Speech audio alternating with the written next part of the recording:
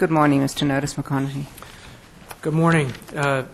So please the Court, Edward Notice McConaty here for Kevin O'Brien, the plaintiff at the trial court, and the successful party at the trial court by way of a jury verdict. This case is about the standard of review on appeal from a jury verdict.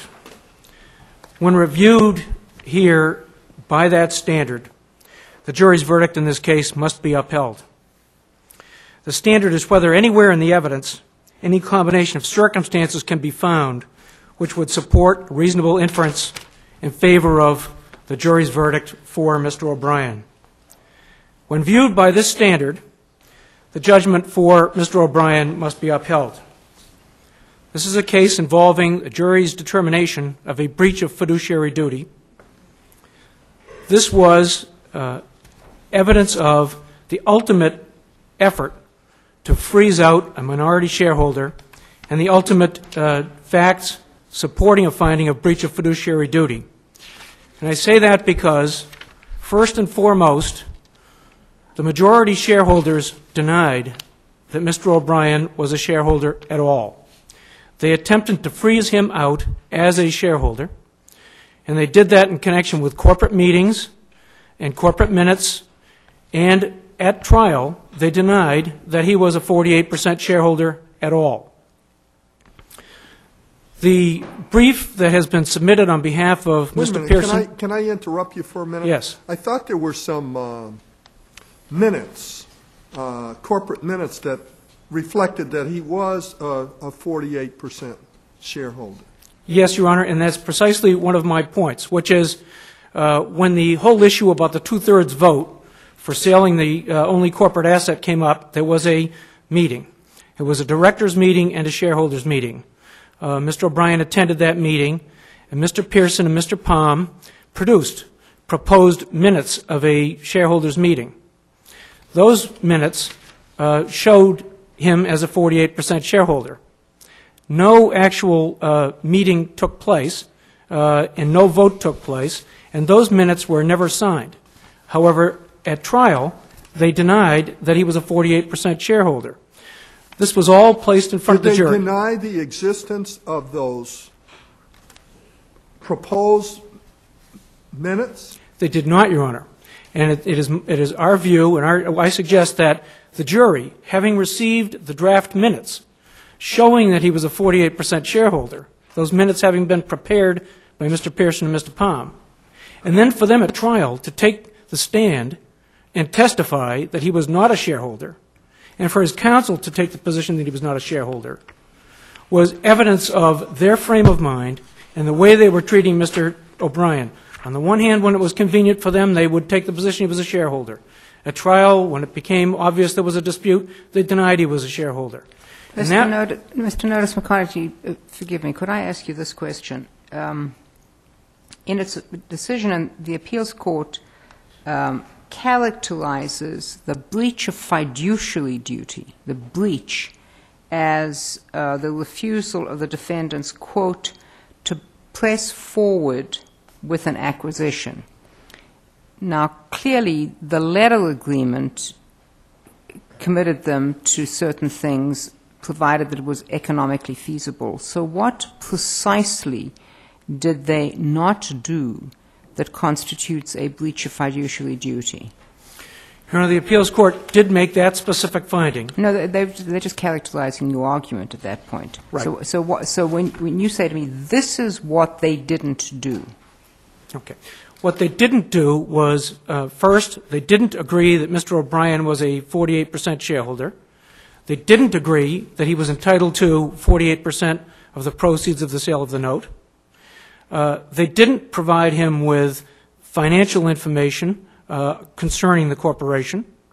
They didn't give him his right to oppose and prevent the sale of the only corporate asset under Section 75 of 156B, and they didn't honor the original agreement of the parties with regard to why this company was set up in the first place. And in what respect did they not honor the original agreement? All the parties agreed that the purpose for this corporation to be set up was to obtain the note, which they did do, and to use it as leverage to gain control over the development and to develop the property. Good. All parties agreed to that. There was extensive testimony to that effect below. And that ties in, Your Honor, with the fundamental finding of the Wilkes versus Springside Nursing Home case, which is that the test of a breach of fiduciary duty. No, I know what the test is. I'm just asking you what they didn't do.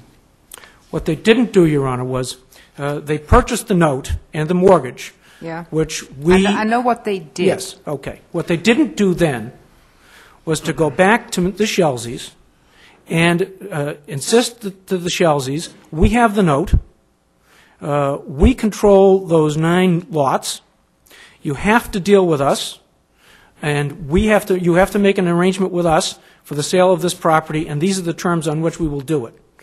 I thought they did do that. I thought They they made an overture and said, we will forgive the debt, you pay us $250,000. Am I correct? They had one round of negotiations? They did not, Your Honor. The evidence was that they went out and hired a consultant who approached the Shelseys, and that he never actually made an offer to purchase the property. The evidence was, from Mr. Kahn, the consultant, that he had left the Shelseys with the impression on purpose that Pearson and Palm, that this company was not really interested in purchasing the property. Isn't that the whole point here? That at that point he somewhat discouraged the Shelseys from thinking that they were interested in purchasing this property? Yes. The evidence, Your Honor, is that essentially as soon as they engaged in this venture, Pearson and Palm abandoned the purpose and never really made any kind of a good faith effort to follow through to negotiate with the Shelseys to purchase this property. So you're saying to me that if I look at the evidence, there was no negotiation, there was no offer, there was no saying, we want to buy, give me your best offer, or we want to buy on these terms? Correct, Your Honor. That is the case. And in fact, the consultant was never informed about the letter agreement between Mr. O'Brien and Pearson and Palm, did not know Mr. O'Brien was involved in the entire transaction, and was not given instruction by Pearson and Palm to go and attempt to purchase, to use this note and mortgage, to attempt to leverage it into control and ownership of that parcel. What did he think he was doing? He was looking for the best outcome that he could get for this company with the note and mortgage. He talked about avoiding risk. He talked about getting what he considered to be the best result from them from the note and mortgage, and concluded early on that using it to get a purchase price for the note and mortgage was the best outcome for Pearson and Palm, and that's what he pursued. So that is the testimony, and Your Honor, and the jury could well have believed it. Was there any evidence, Mr. Notice McConaughey, that your client, Mr. O'Brien, had he not reached an agreement with Pearson and Palm, that he would have sought out other financing opportunities? That did not come up, Your Honor, and the reason was that Mr. O'Brien testified that he had a prior relationship with Mr. Pearson, and when he had the opportunity, he took it directly to Mr. Pearson. So he went to him first? Yes. The facts, just for clarity, the facts are that when the consultant interacted with the, I guess their name is Schultzes or Shelseys, and gave them the impression that they were not interested in purchasing, they turned to another group who did purchase. Correct. Can I ask you a question about damages? I take it your theory of damages was lost profits. Correct, Your Honor. And how do you get over the White Spot Construction Company versus Jet Spray? It seems to me that the profits here are very speculative. Yeah. Several things, Your Honor. One is that there was a specific instruction by the judge to the jury, and that specific instruction told the jury that they could award the plaintiff his proportionate share of any lost business profits that he had proved with reasonable certainty or that was caused by the breach. That instruction to the jury was not objected to. The jury was told that they could consider lost business profits without objection. Then you go to the next step, Your Honor, and say, was there a reasonable nexus between these damages and the actions of the defendants? There was extensive, very practical testimony from a number of witnesses at trial, including Mr. O'Brien, using the defendant's own projections and expert testimony as well, which supported a finding by the jury that it was quite reasonable that they could have used this note and mortgage to obtain control over this property, that they could have built the roads and built out these houses. And there was, in fact, testimony from the party who did purchase the property that all of those steps were taken. So I think, Your Honor, there was... In white spray, I mean, the court really seems to suggest there are all kinds of damages you might be able to collect, but when it comes to lost profits, it can't be just some general sense that there's probably a lot of money involved, but it has to be a very specific accounting of how those profits and certainty with respect to those profits. And in jet spray, in fact, the contract was for the person to build something and get, for estimates between 140 and 160,000, and would get 10% of that as a profit. And the court said the evidence wasn't sufficient that someone else came in and built it for 161,000 because maybe it was a different building, a different type of building. I mean, how do we know what kind of houses would have been built here? How do we know any of that with any certainty at all? Well, Your Honor, what we do have here are projections that were prepared by the defendants themselves in anticipation of all of this. And those projections were presented to the jury in a very concrete way, and it had in there their decisions with regard to the size of the houses that would build, the kind of houses, what they would cost, and so it was the defendant's own testimony about what they expected realistically could be done with this property.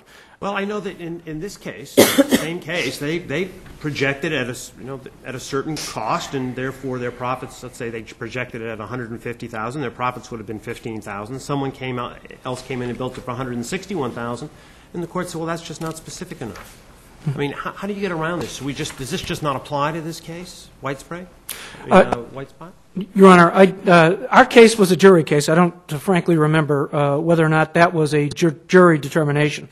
Our case not only had the defendant's own projections, it had Mr. O'Brien's own testimony, and I will point out, Your Honor, that Mr. O'Brien himself testified to all of the information about the lost profits without any objection whatsoever from the defendants. I think that would have made how much money based on how many homes to be developed?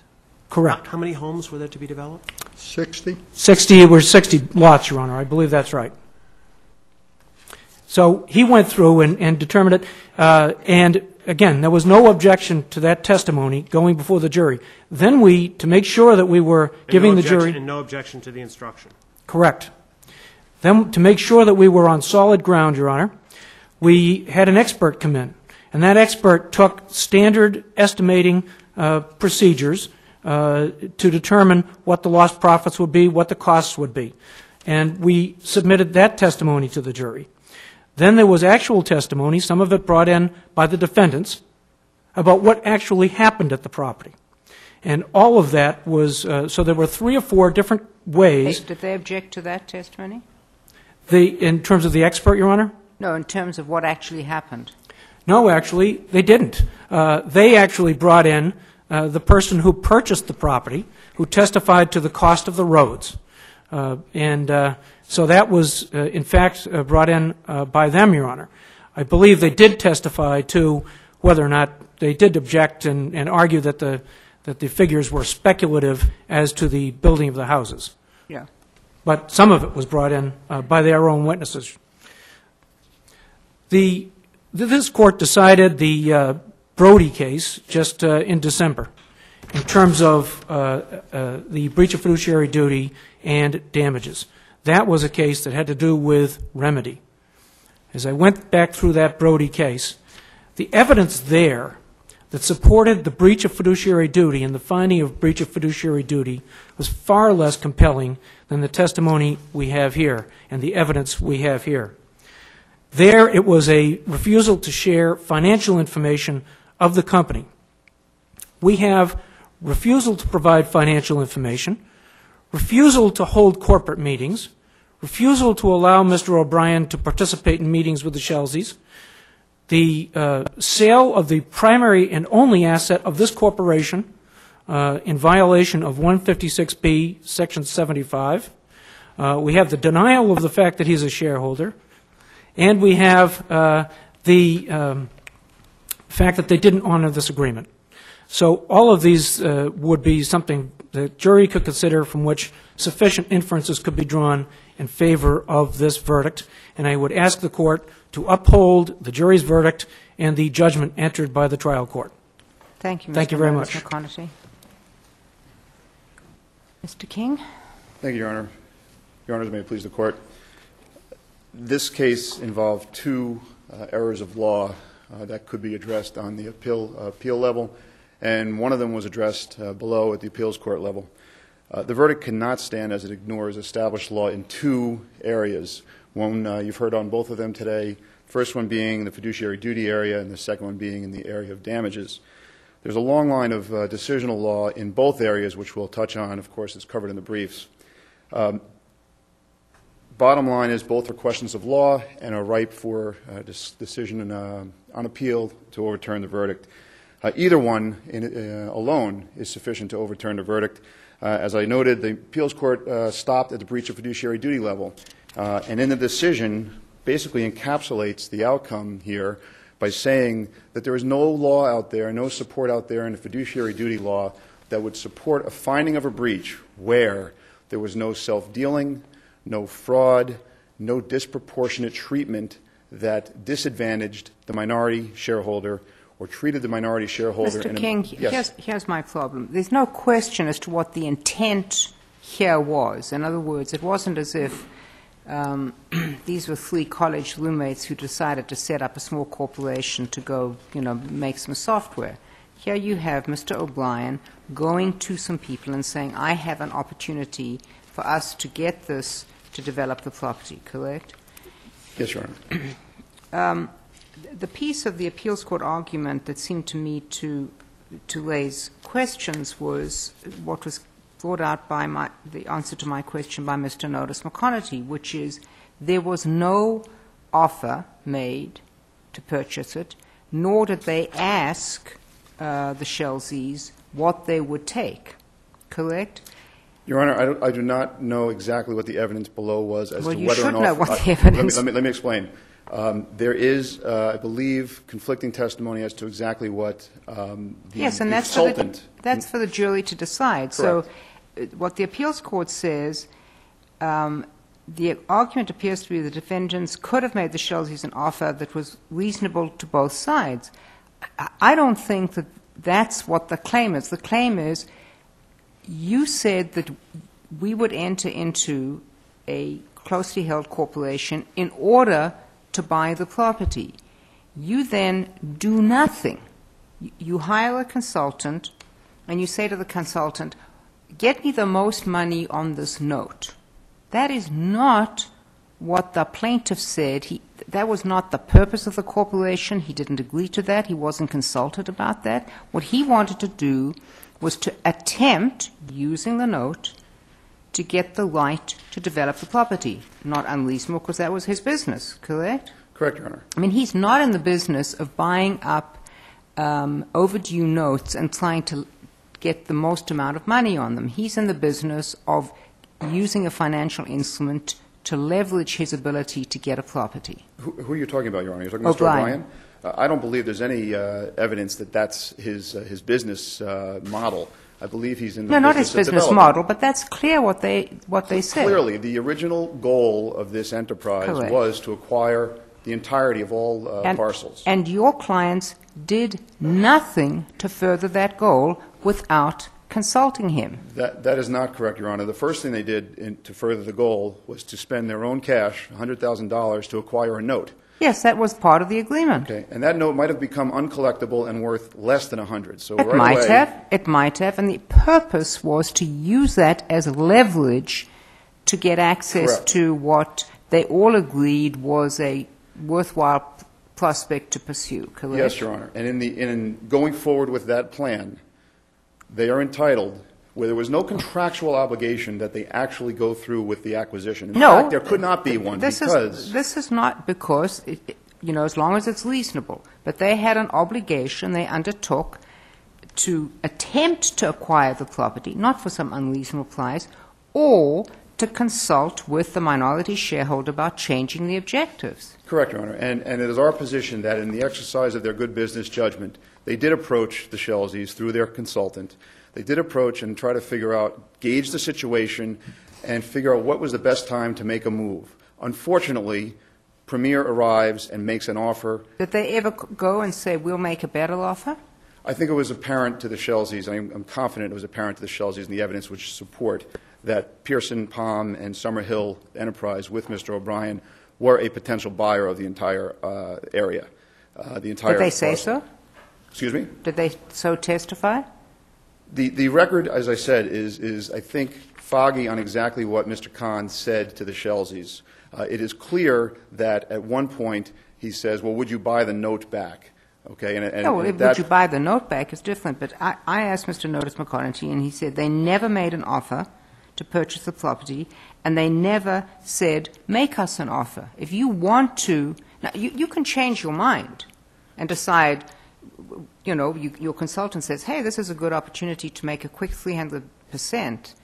You can do that if you go to your minority shareholder and say, do you have any objection to this? This is a quick turnaround. Let's go look for some other properties. That's fine. Your Honor, there was no requirement that they rush out the day they bought this note and make an offer. There was no schedule set. There was no plan of attack that was agreed upon. Instead, the decision was, using good business judgment, this is a negotiation. They're not going to go out and say, we want it so badly, here's $5 million. No, this is a negotiation. It has to be timed properly. You gauge the players, and you wait for the right time to strike with your offer. Their good business judgment was, let's sit back and see how this plays out. Unfortunately, Premier came in. Isn't that viewing the evidence in the light most favorable to you? No, Your Honor. I believe that's the reality. In fact, Mr. O'Brien testified that they did nothing for a while. Well, didn't the consultant indicate they weren't interested in purchasing? That's the testimony from Mr. O'Brien. That's in the light most favorable to Mr. O'Brien, yes. And that was our position, is that was a negotiation tactic. Now, if that's the case, you will note at the end of the day, the agreement they did sign. Well, let me just stop you there. Don't we have to look at it in the light most favorable to Mr. O'Brien? Sure you do. And so, from his perspective, the consultant indicated they were not interested in purchasing the property, and wasn't that the goal? Wasn't that their agreement, to purchase the property? If you go as far as believing that expectation is an actionable expectation, and I believe the evidence is not clear on that, and I'm confident the evidence is not clear on that, as evidenced by the U.S. Appeals Court's decision, they looked at the evidence and they said, this document, this March 98 agreement, says nothing about acquiring the property. No, of course, that's the goal to the whole enterprise. Let me ask you this, I haven't laid out a chronology here, but it says that